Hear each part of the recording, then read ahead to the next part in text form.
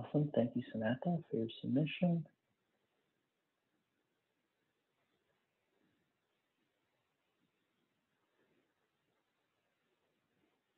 Cool.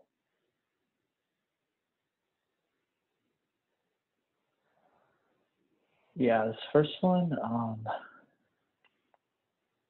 might have to review point slope a bit, but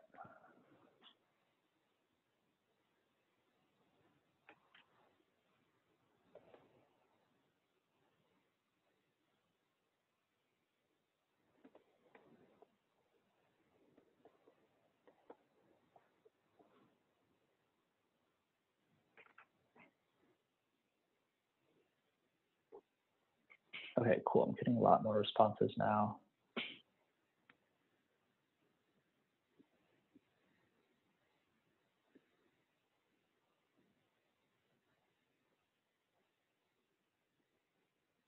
It seems like a lot of people are getting really close. I don't know if I,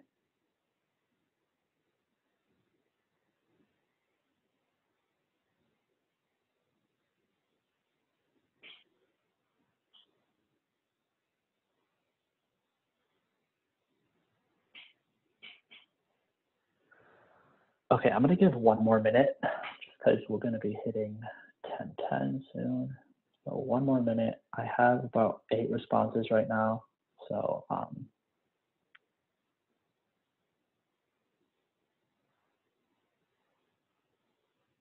just try your best in this next minute to answer. If not, just submit what you have. And then I'm gonna call in some volunteers actually when we're going through the do now. The do now, the good thing is, well, it does deal with today's lesson more than anything you have learned in the past. Although I think with the tools you've learned in the past, I think we should be able to tackle the do now, but it is what we're dealing with today, so.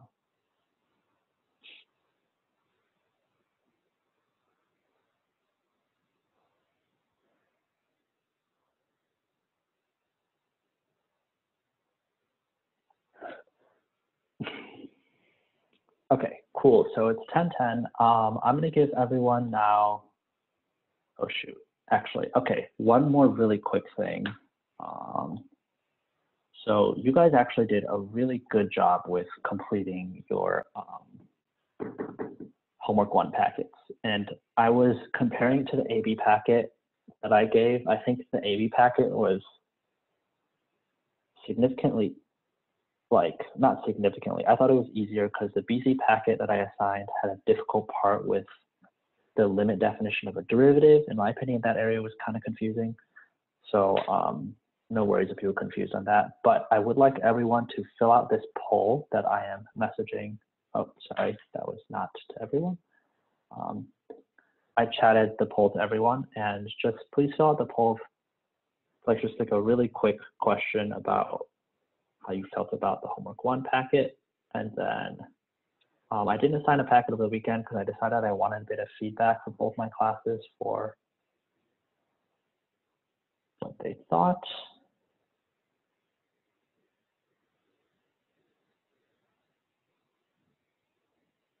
Okay, cool. Okay, this isn't too bad. My AB class, I got like a huge range of answers. Like literally some people gave me a 1 out of 10 and then other people gave me a 10 out of 10. So that's kind of tough. But a lot of people, seems like they're in this similar-ish range.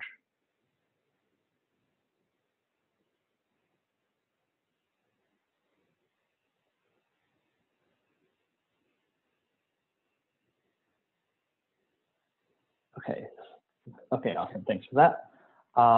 Good news is this next homework packet probably won't be as long, but it might be harder because it's probably going to just be like straight up maybe 2 or 3 related rates problems. And we know those related rates problems can be really annoying. I'm deciding what I want to do in terms of grading, in terms of like correctness again. Like generally I want to be grading for correctness, but if you're turning in your packets on time with consistent effort, and I can tell you're really working through the problems, you're not going to get that bad of a grade. So just for future reference. Okay, so next I'm going to give everyone 1 minute to set up their notebooks, usual stuff, name, date, topic. Today we're dealing with particle motion, which sounds kind of confusing, but I'll just right? It's just another application of derivatives. Like we applied derivatives to related rates. Now we're doing it with particle motion, except this is way easier than related rates. I can promise you that. Yeah.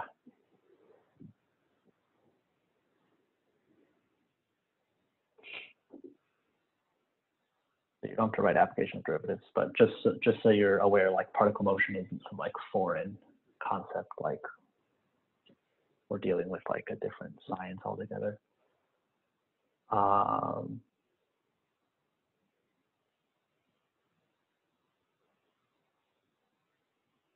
Oh yeah, sorry. For the, okay, yeah. Hopefully everyone got that, but for the poll I sent out, the scale of 1 to 10 is 1 being easy, 10 being difficult. I hope that was clear. Probably should have written that down, but if that was not the case, if you answered like the opposite, please let me know, because that would definitely change some answers.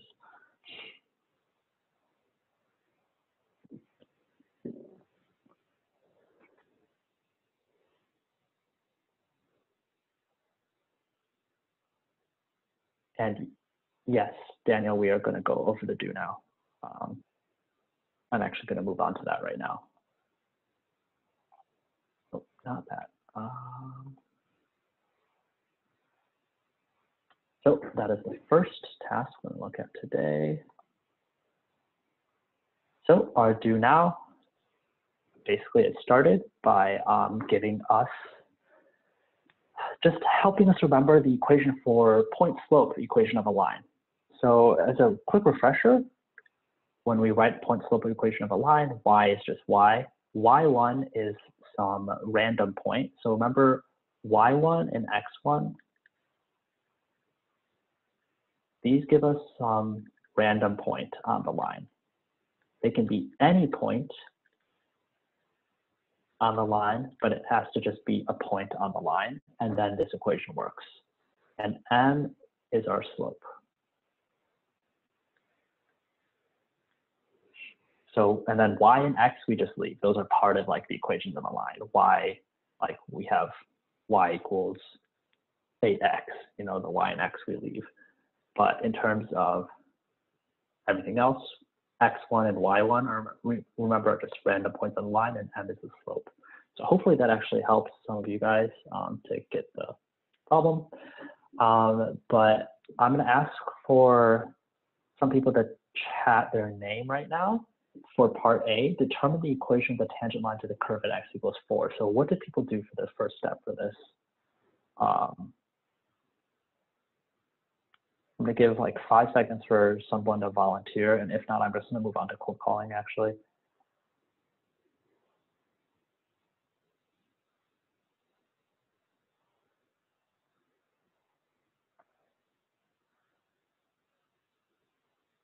Okay. Fartusi, could you come off of mute and tell us what your first step for this part was? I took the derivative of f of x to get the slope. Yep, that's exactly right. So again, I think when people ask us to find the equation of a line, one of the most important things is finding the slope, right? So that would be my first instinct too. So again, we all know that the slope is just the derivative, right? So f prime of x, right? We're finding f prime of x. And Fartusi, could you tell us what you got for this actually? I got 4 over square root of x. Cool. So yeah, so if we just do power rule here, right? We bring the 1/2, we multiply that by 8, right? So we can get 4x, and then we're subtracting 1 from the exponent, right? So it's negative 1/2. That's just power rule. You guys know the pattern. Multiply the exponent by the coefficient up here, the coefficient, and then subtract 1 from the exponent. So 1/2 turns into negative 1/2. And then this equals if it's a negative exponent, we can bring it down. So 4x to the 1/2. And then we know anything to the 1/2 power is the square root. So we get 4 over square root of x. Cool. And then, let's see, Damani, now we have the equation for the derivative, but how do I actually find the slope at 4? Like this is 4 over root x isn't the slope necessarily. Like how do I find like the slope is like 8 or like 20? Like how do I find a slope? I think you gotta plug in 4 for x. Awesome. Yep, that's exactly right. So I plug in 4. So we get 4 over root 4, right? So we're going to get 4 over 2, and that's equal to 2. So now we have one part of the equation. We have m is equal to 2. We know our slope is equal to 2. Now all we need to do is find y1 and x1. So we need to find basically a random point on this graph. Let's see. Mercy, could you come off mute and maybe try to suggest like how we could find a point on this graph for the tangent line, like a point on this line? Well, they gave you the x of 4, right? So you could just like use that. Yeah, so that's a great point. So we know that the tangent line is tangent to the curve at x equals 4. So if it's tangent to the curve at x equals 4, we know that. So just to help someone visualize, let's say this is our graph, right? I don't know what x to the 1/2 looks like. I don't really care right now. So at x equals 4, we're finding a tangent line, right? Well, what do we know? Well, we know that x equals 4 is on the graph, is on the tangent line, right? Because that's the point we were referencing. So we have x of 1 is equal to 4. And then, well, we can just find the y for this point, right? Because that point is on the tangent line. So how do I find this y? Well, I can just plug x equals 4 into this graph, into our original function, because that'll tell us the y at this point too, right? So I just plug in f of 4 is equal to 8, 4 to the 1/2, which is equal to 8 root 4, which is equal to 8 times 2 to the 16. So that tells us at this point it's x of 1 is equal to 4, y of 1 is equal to 16. So we got our point. Our point is really 4 comma 16, right? Now if I use point slope equation, I just plug it in. So y minus y1 is 16 is equal to n. Well, we got n as our slope. We already got 2.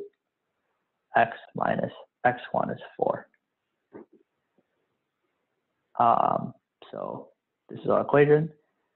You're probably all more familiar with the y equals mx plus b form for writing a line. You can very easily convert those two. I also prefer the y equals mx plus b form, but when you're like given a point and a slope, well, point, that's those two components. When you're given a point and a slope, this is by far the most effective method, like way to create a line. So yeah.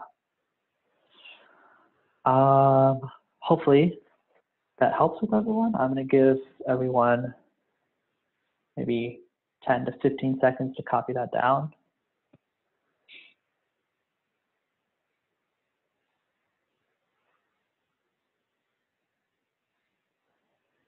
Again, we were able to find this point because we know that 4 is on the line, because that's the point that we're finding the tangent line, like the tangent line is referencing.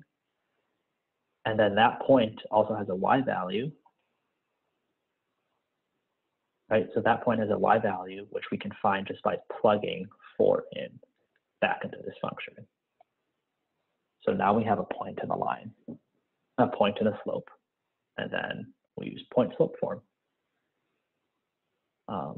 So yeah, hopefully that makes sense.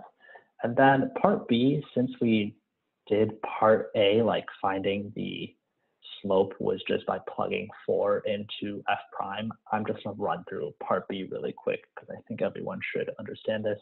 We already have f prime of x is equal to 4 root over root x. Honestly, like you don't even have to simplify it this far if you understand. Anyway, yeah, it's 4 over square root of x.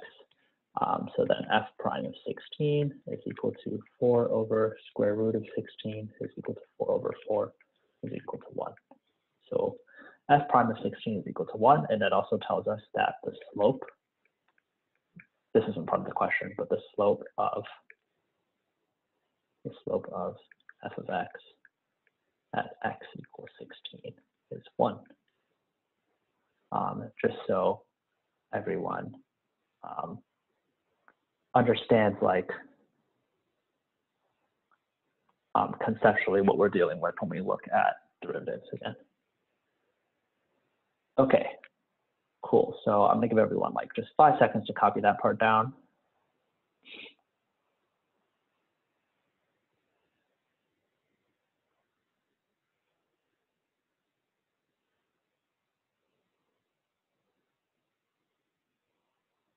Okay, so moving on to the we do today, I'm actually gonna have you all complete this first part, read the problem and complete the first part on your own. Can I get Renique to come off of mute and just read the problem, starting from Nia? And then, yeah, just read the problem, please.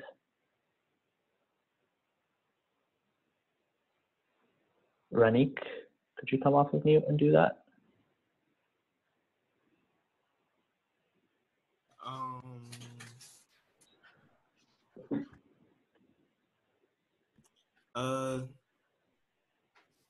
Wait, what are we supposed to be doing? So just read the problem for the we do. Oh, okay. Nia is in practice and receives a serve from Angie and bumps the ball straight up into the air. The motion of the ball in the air is represented by the graph of YT shown below. The position could also be expressed algebraically by t equals -1/2 t minus y squared plus 8. Okay, awesome. Thank you so much. So yeah, so just to reiterate, so Angie basically serves the ball, Nia bumps the ball straight in the air, and this is basically the motion of the ball. So this is position. So it says y over t feet. So this is like, you can think of it as like height. That's how high the ball is. So at, what is this, like 4 seconds, the ball is 8 feet in the air. At 0 seconds, this is probably right when Angie, like once it reaches Nia, Nia hasn't hit it yet, so it's not in the air yet. So you can think of it that way. So I would like for everyone to do part 1, evaluate and interpret y prime of 7. Once you get your answer, please share your name in the chat. I'm going to give everyone maybe a minute and a half, 2 minutes for this problem. I would say for this problem, interpreting your answer is just as important as getting y prime of 7 exactly right in terms of what I'm looking for.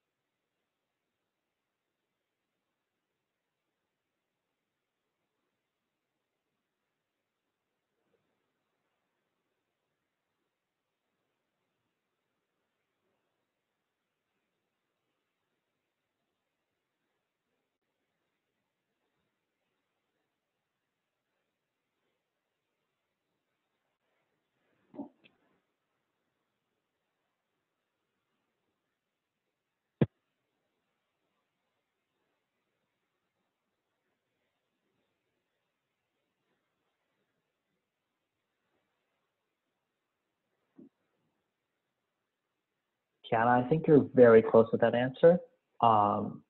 So yeah, I would actually just move on to the second part of interpreting what your answer would mean.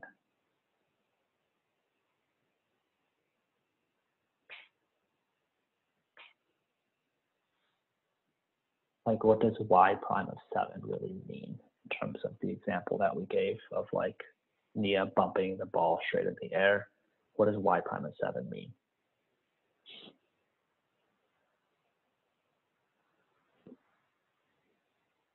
Awesome, thank you, Aaron.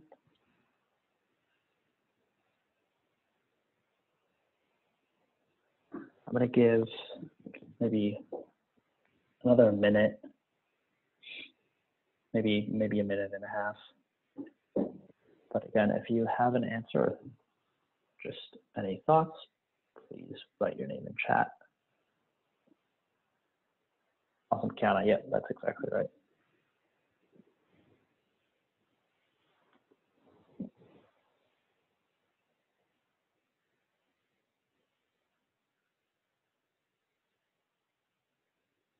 Thank you, Samantha.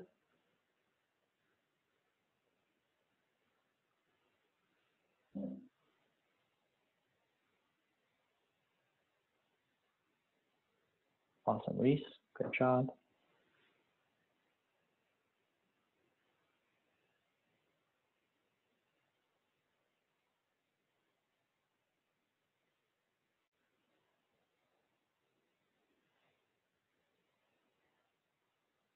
Okay, 15 more seconds.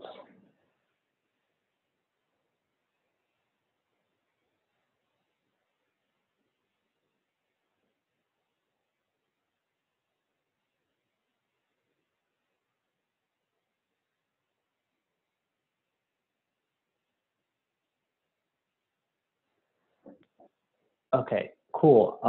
Aaron, do you want to come off mute and just answer either what you actually got for your answer for y prime of 7, or you can interpret what it means. So just choose one of those.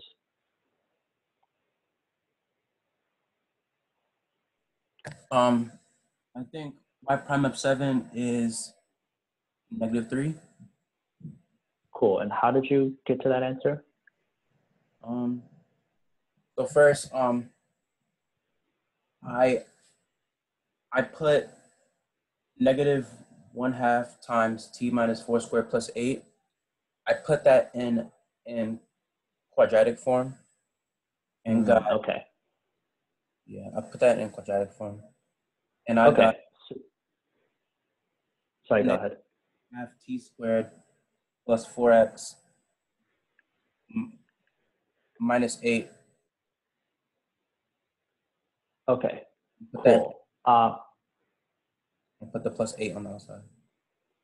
Okay, cool. Yeah, that is definitely one way to do it, this problem, and you can 100% get the right answer that way. I'm gonna show it the way I have written down just because I feel like it's probably a bit easier. So you can definitely multiply this all out. But I think an easier way is actually just to use chain rule. And chain rule, I feel like people have this perception of chain rule that it's always like kind of intimidating. If you can avoid it, maybe it's best to avoid it. But in this case, I think it makes things easier. So basically, let's just apply power rule from the outside, right? So I bring the 2 down. So I have -1/2 on the outside, that's our coefficient, right? So we multiply that by the exponent.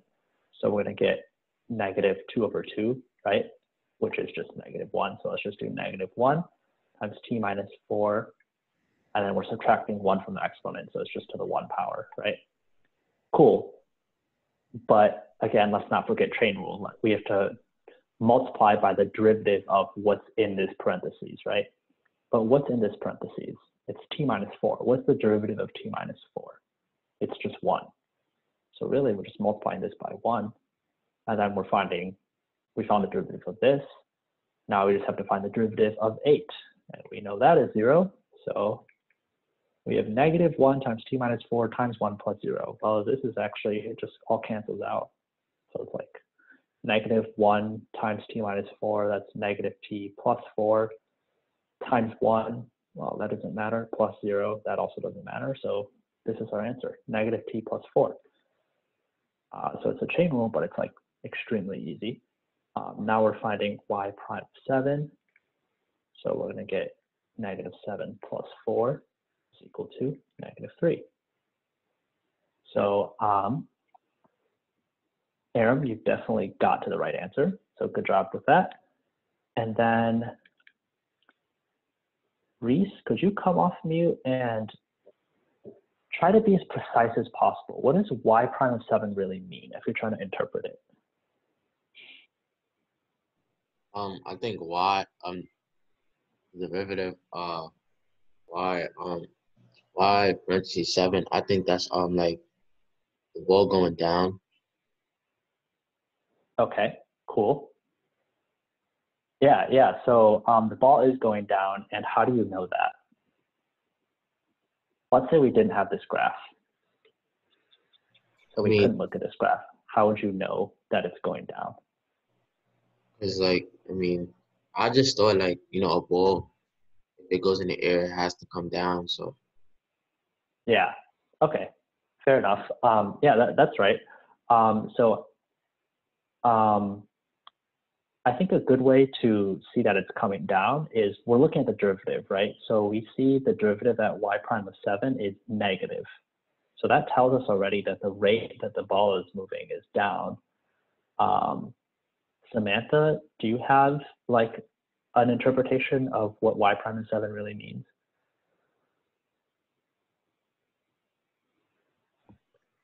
I think y prime of 7, it really just means the slope at that point at y equals 7, at x equals 7. Mm-hmm. Okay, gotcha. So at x equals 7, so that in this case, let's break that down. So x in this case, well, we'll call it t because they're using t. So at t equals 7, that's 7 seconds, right? So we can say at 7 seconds, or to be more precise, 7 seconds after Nia bumps the ball, I believe they're talking about volleyball here. So after she bumps the ball up, the ball position is decreasing. I'm kind of being overly wordy here, but at -3 feet per second. So when we say the ball's position is decreasing, what I'm really saying is that it's falling. So you can see this here at 7, right? We just found the derivative. That tells us the slope, like the slope of the tangent line, right? That's what we did over here.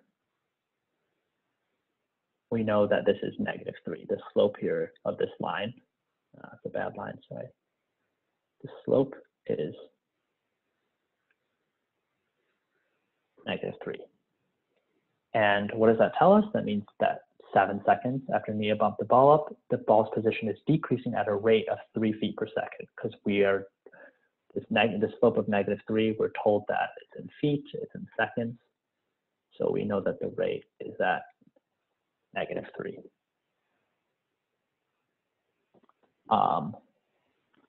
Hopefully that makes sense.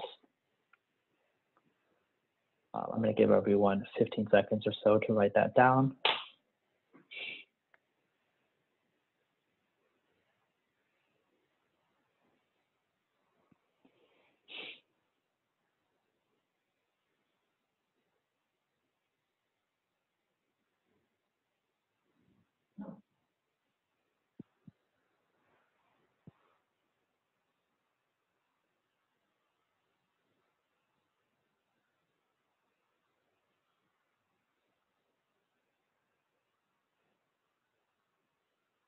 So I think that I think like that's what can be not confusing, but just that's the core principle of like derivatives and like when we find second derivatives. So this is a graph of position, right? This is we're told that at like basically at what is this, 8 seconds, the ball hit the ground again because we know it's at 0, right?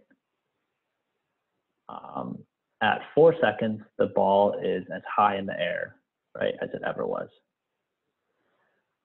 That's cool. That's just position. But once we start looking at slopes, right, that's the derivative. Now we're looking at how fast is this ball falling? Because that's what the slope tells us. The slope is saying, well, in this case, we know that the ball is falling, right, because the slope is going downwards. So that's what derivatives are helpful for. So at this like 1.5 second mark, by finding the derivative, we can find how fast is this ball increasing. If we don't find the derivative, let's say we never look at slopes, we can find some useful information. We can find at 1.5 seconds, it's maybe 5 feet in the air. It's 5 feet in the air, but we don't know how fast it's going or like what direction it's going. We can say it's 5 feet in the air, but without the derivative, we don't know if it's going down or up, if it's going whatever direction. We don't know how fast it's going. So that is actually a core point that we'll get to later. But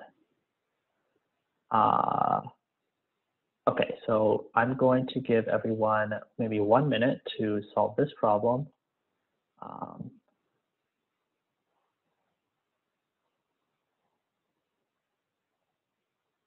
So hopefully you guys can have enough space to read that on the screen, but which of the following could represent the graph of y prime of t?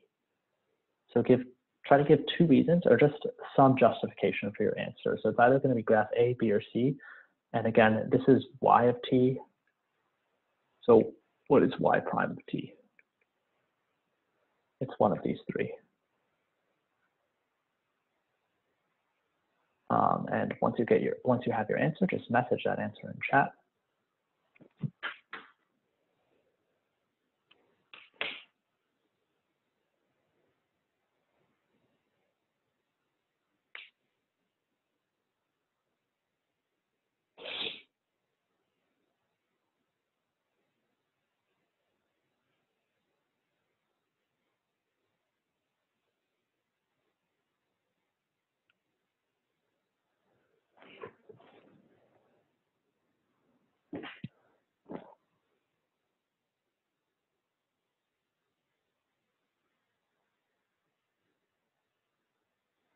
Awesome, Damani. Yep, that's exactly right. Thanks, Renique. Thanks, Mercy. Thank you, Derek. Thanks, Christian. Awesome. I'm going to give like 20 more seconds or so.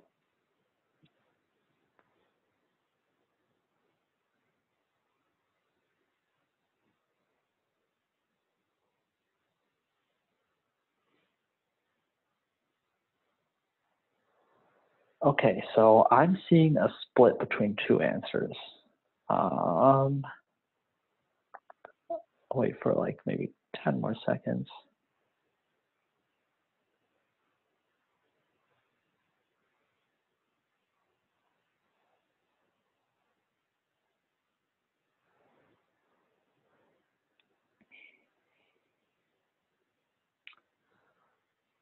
Okay, Derek, would you be able to come off mute and give your answer and your thought process? Hello? Hello? Yeah, I can hear you. Yeah, so I thought it was graph A. Gotcha. Because, and go for it, sorry. Because the slope, I think doesn't y prime, isn't that the slope? So like the slope slowly decreases as the ball goes in the air, I think.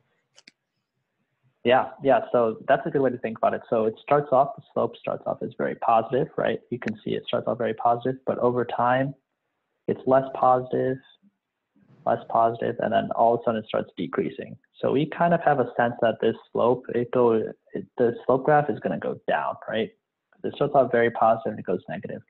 But Dick, what made you choose A between graph A and graph C? Because you notice that both of them are like going down. I chose graph A because I feel like it made more sense because since at 7 the is gonna equal -3, I felt like it should have been at a higher point. For like I don't know how to explain it. Okay, fair enough. Damani, could you come off mute and explain what you think, if you agree or disagree with that answer? I disagree, and I said graph C because on the original graph of y of t at 5, like everything after x equals 4, it decreases. So if it's on for prime, it should be negative, and yeah, so graph C is negative after x equals 4. Well, Yeah, t. yeah. I think that's a good way to think about it. So we see on this original graph, right, at x or t equals 4, right? This is kind of the point where it breaks, right, between positive slope and negative slope. So it goes from positive to negative here. So we can kind of look for that same graph, which at 4, you'll see it goes from above the x-axis to below the x-axis. So it goes from positive to negative. So that's definitely one way to think about it. Derek, you definitely have the right track. So at 7, right, we want to look for something that has a slope of -3. That's definitely true. I think if we actually want to be precise here, 5, 6, 7, there is a slope of -3 here because you notice it's 1, 2, 3 down. So it is a slope of -3. So you're definitely on the right track in looking for that. Yeah, so we are the correct answer is graph C. I think, Damani, you thought of it in a very intuitive way. And there's definitely multiple ways to be able to figure this answer out. Like Derek, if you did your method, you could also get to graph C. For me, my instinctual process is okay, I'm gonna find where the slope is 0 because I know there's a 0 on this graph. The slope is 0, right, at 4. Okay, where is it at 0 at 4? No. Is that 0 at 4? No. Oh, at 4, it's at 0. So that was my thought process. But again, there's multiple ways to get to this answer. Actually, yeah, I'm gonna give everyone 40 seconds or so. If you want to copy down the answer choices, you don't really have to, but if you want to, I'm gonna give everyone 40 seconds or so.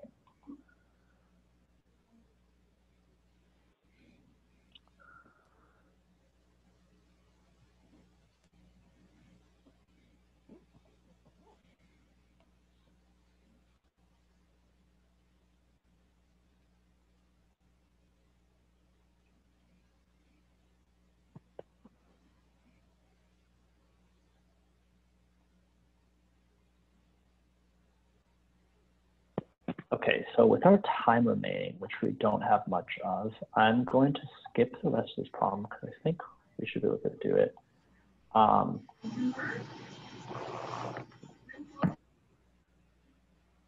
We don't have much time, but I would like for as many people to try to attempt this problem as possible.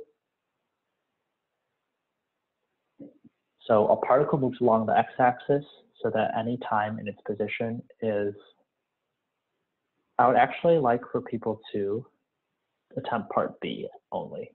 So during what intervals is the particle moving to the left? So if you recall from our earlier problem, position graph is just like f of t, right? That tells us position. F prime of t tells us our rate. So that's like speed / velocity. And then when we look at f double prime of t, that's going to be our acceleration. So when we're looking at when the particle is moving to the left, that's when velocity is negative.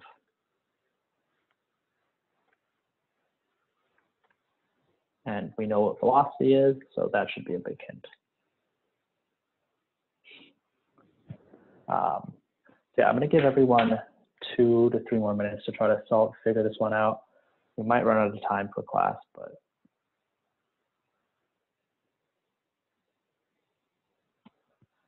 probably 1 more minute left in class. I'm just going to run through the problem. If you actually get an answer before then, that would be very impressive. And you can definitely message in chat for that. But I don't expect anyone to do that necessarily.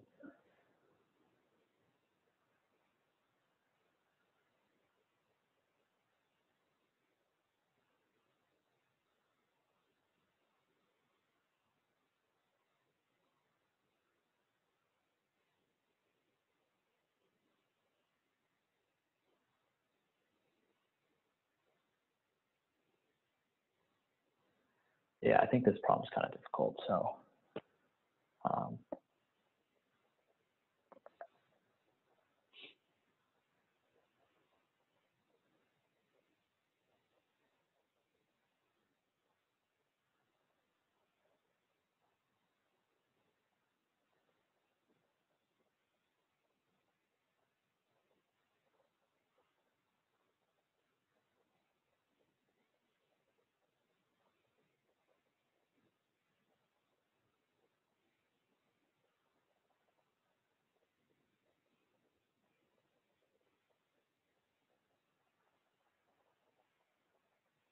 cool. Okay, so I'm getting some volunteers. There's only 2 minutes left, but I'm gonna call Aram. Would you be able to come off mute and tell me how you thought about this?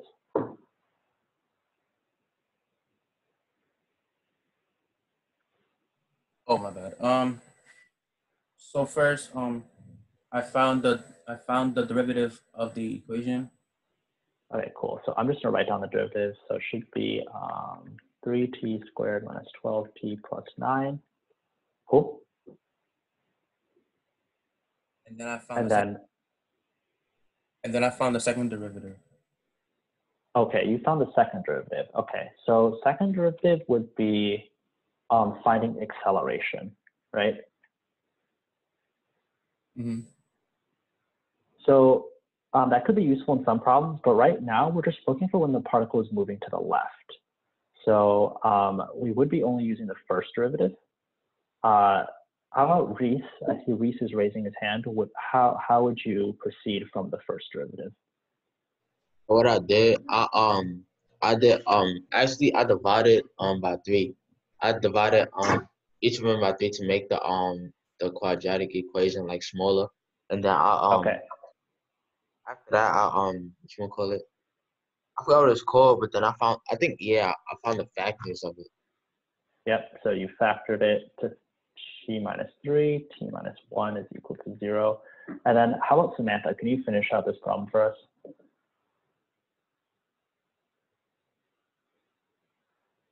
Because Samantha, I believe you got the right answer. So What I did was I plugged in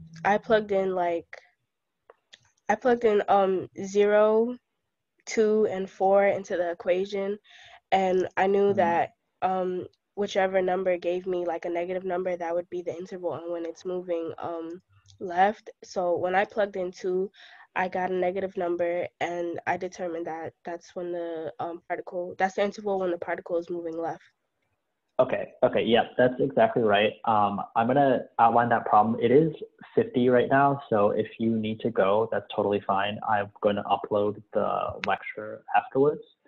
So this last problem, yeah, or you can stay after class. I'm gonna run through this really quick. So it's kind of the same process that we are, so I see a question from Damani. I'm just gonna run through this problem really quick. So it's kind of the same process that we did for finding minimums and maximums. So I'll explain what I mean by that. So, well, my first instinct here when I'm looking at this is, all right, x prime of t, I have our answer. So this is velocity. So I know this has to be negative. So I know this must be negative. But like, that's not really the easiest thing to solve for. Like, how do I do this equation, right? Like, I know it has to be negative, but like, I can't really see, like, what does that mean? Like, how do I solve for t? So what we actually do here is we solve for 0, right? So then I know which intervals are going to be at 0. So I know at t equals 3 and t equals 1, I'm going to have a 0. So when I draw this number line out, I'm going to have at 3 and 1. So I know it's at 0 here. So I know every other interval, it must either be positive or negative, positive or negative, positive or negative. I mean, we don't really have an undefined here. We could theoretically have undefined, but like looking at this equation, that's not really possible. So it's either positive or negative. So we can find our intervals then just by plugging in. So let's plug in 0 into x prime of t. So x prime of 0 is equal to, well, 3 times 0 times negative 3 is negative 3 times 0 times negative 1 is negative 1 is equal to, well, 2 negatives is a positive, so it's going to be positive. Now let's plug in this interval right here, right? So this is not negative. Here, I'll make that more obvious. This is going to be positive. Plug in the second interval. Let's plug in 2. We're going to get 3 times 2 minus 3 is -1. 2 minus 1 is 1. So we're going to get a negative number. Okay, cool. So now we know this interval is negative. Now let's plug in this final interval. Let's plug in 4, right, is equal to 3 times 4 minus 3 is 1 times 4 minus 1 is 3. So that's 3 positive numbers. It's going to be positive. So we basically come up with like our interval map or whatever, however you want to think about it, right? We know these are the intervals. So we know that these 3 points, like at these 2 points are going to be 0. So there's these 3 intervals. So our interval from 1 to 3 is negative.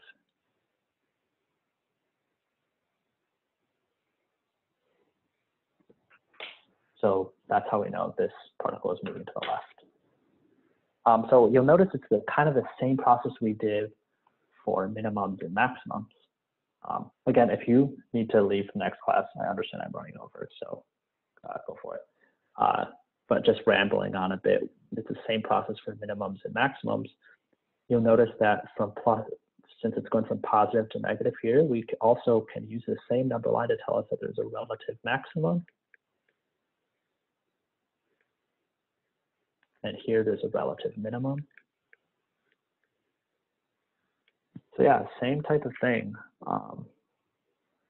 Yeah, that's not really relevant for this problem, but just kind of an interesting way to think about the problem. Yeah, so thanks everyone for coming, etc. There's the, make sure you finish your exit ticket, class notes, turn in your class notes. Thanks everyone for doing the homework packet. I really appreciate you guys being so diligent with that. If you have any questions, I can stay after class for a bit, but that's it. That's all we have for today.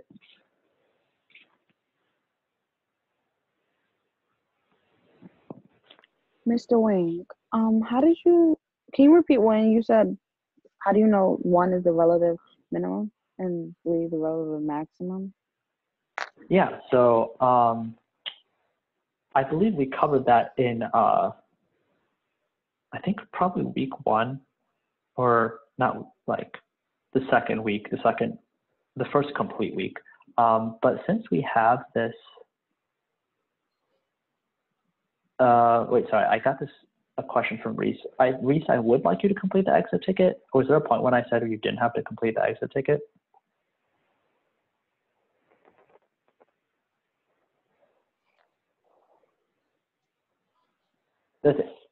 Okay, if it's possible for you to complete the exit ticket, I would like you to. I understand,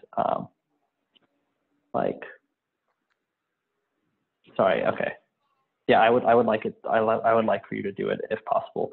Zakaya, so just to answer your question, so we're going from a positive slope, right? So we know it's going positive, right, over here, and then from 1 to 3, it starts going negative. Right, so that's basically been our rule for how we know there's a relative maximum. Because you'll notice what that created is a maximum here. You notice how it's like a hill, right? We're at the mountaintop. And the reason is we went up and then now we're going down. So there's going to be a maximum here. The opposite occurs over here, right? Because here we're going, right? We're going down, right? And then now we're going, and then plus that point we're going up. So you notice there's like a valley. Oh, okay. Does that make sense? So that's kind of our definition. Yes. When it goes from positive to negative, we have a maximum. When it goes from negative to positive, we have a minimum. Right. Thank you. Yeah, no worries. Okay, have a good day.